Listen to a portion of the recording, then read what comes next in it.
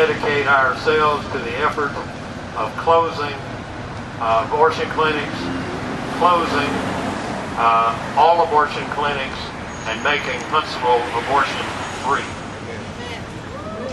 And I know you agree with me that most of all, the Lord has called each one of us to be Christian witnesses of the grace and truth of our Lord Jesus Christ. Some of you guys act like it all the In time. our group today are some true heroes of the pro-life movement who have stood faithfully. Will you leave us alone? Would someone call the police? Well, if you want to stop abortion, why don't But I believe that we'll continue, and please ignore the rude distraction as we continue today. Today, some of you we've known for over 20 years. You don't like to be called heroes, I know, but you've stood faithfully for many, many years on the sidewalks at several Huntsville abortion mills. You've been there in all kinds of weather.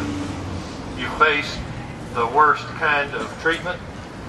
You stood, you prayed, you counseled, despite the smoke pots, the duck calls, the verbal abuse, even threats of physical abuse, and false charges that could have led to arrest. And even one arrest that was the result of false charges. But I believe today that everyone here who has stood for life is special in the Lord's eyes. Some of us have been labeled as so-called anti-choice bullies. We've been made targeted with our pictures and our home addresses posted on the internet so we would be easy to find. But the message from that to everyone who might be involved in that, it didn't work. And it's not going to work, because nothing is going to stop the work of this group in standing for life, standing uncompromisingly against every abortion for any reason. And we stand together, and we will not be deterred. Amen. Amen. It was important to my dad that people understand how the Bible applies to abortion, politics, and every area of life. I think he wanted people to understand how it is that saving babies fits into the mission of expanding God's kingdom according to the Bible. What goal are we trying to accomplish by saving the lives of children? Remember that as terrible as abortion is in every case, there are worse things that could happen to a person. Even Jesus said that it had been better for Judas if he hadn't been born. What is our goal for children after they are spared an abortion?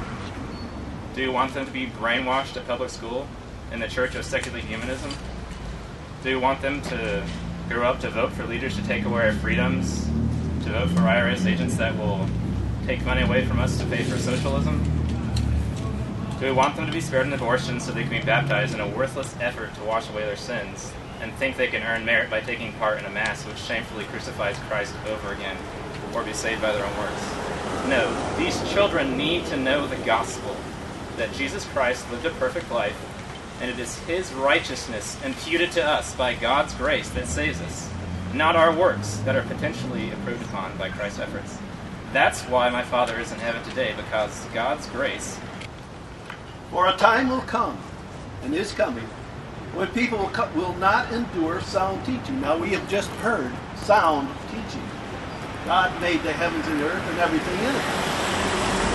But having itching ears, they will accumulate for themselves teachers to suit their own likings. They will turn away from listening to the truth and wander into myths. Some translations say fables. I kind of prefer fables. The dominant fable in our culture is evolution. Evolution says everything came here without God, just by naturalistic forces. Everything. Now, if that's true, we're not made in the image and likeness of God. And we can make the rules. We can say what is right and wrong, as the United States Supreme Court did. in January 22nd, 1973, in the Roe v. Wade decision. They divorced humanity from personhood. Inconceivable.